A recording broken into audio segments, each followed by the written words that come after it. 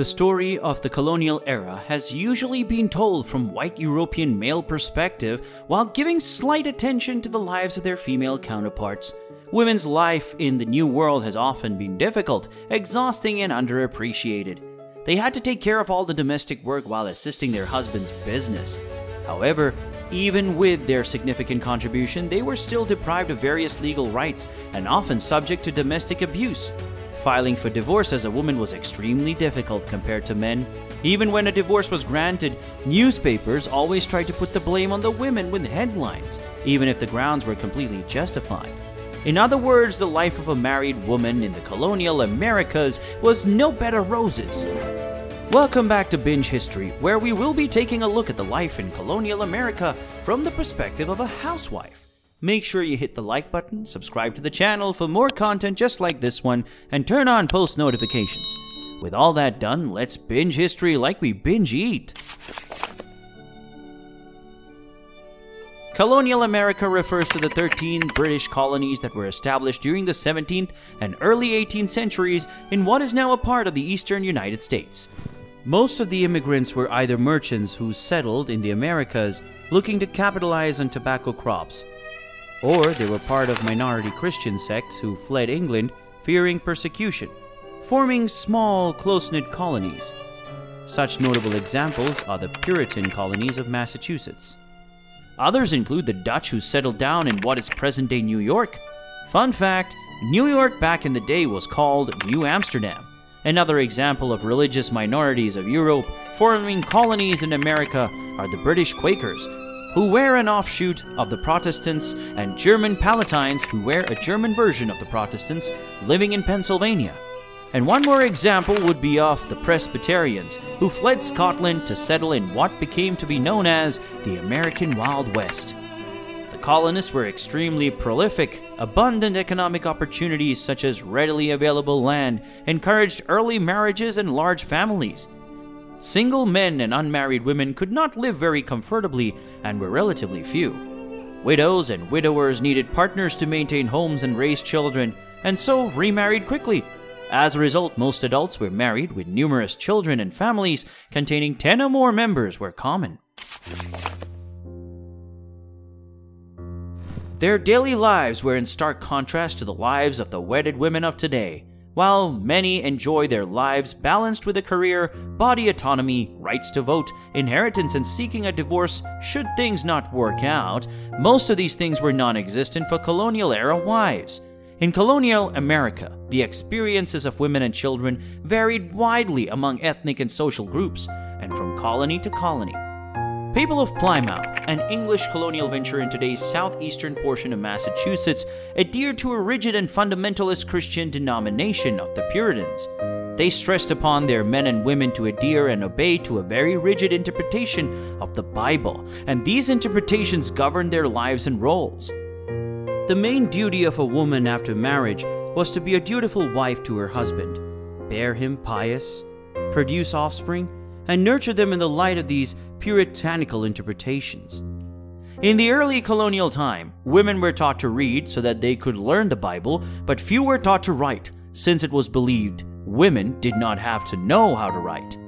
Ministers often told their congregations that women were inferior to men and more inclined to sin and err. Because a typical woman was expected to run a household and attend to domestic duties, they would become more mature and responsible from very early ages, compared to today's extended childhood and adolescence. Girls would learn housework like cooking, sewing, gardening, and animal husbandry. Since the women would give birth to around 7 to 8 children throughout their lives, as concepts of planned parenting was non-existent, girls would learn to take care of children at a very young age and would assume a sort of motherly role in the house. Sometimes women would also fill in the shoes of their husbands, assisting them in their businesses such as taverns, managing plantations, and working in the fields. This, however, varied from colony to colony. It is said that the Dutch colonial women were on comparatively more equal footing than the women of New English colonies, while the women of the southern colonies had it the toughest. Among women in German communities in Pennsylvania, they had to work in fields and stables. However, for Puritan settlers in New England, women were not required to work in the fields with their husbands. As a German and Dutch immigrant wife, you might be luckier than your English counterpart, since you were granted more control over property, and such right was not permitted in the local English law.